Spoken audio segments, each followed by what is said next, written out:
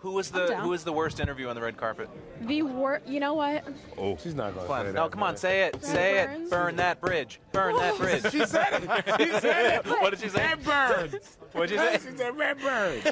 She was the sweetest woman. Wow. She was so sweet. Is she going to back out now? Oh, yeah. Nice backtrack. I just don't think Come on now. Beating up old ladies. she knew what I was going to ask her, and I think that kind of What'd you ask her? threw her She asked off. for her phone number.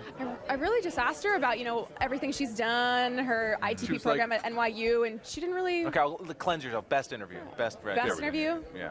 Marlon Wayans. Marlon Wayans. Now, why? Was he just, being funny, or...? He gave me dentine gum, and he was hilarious, and...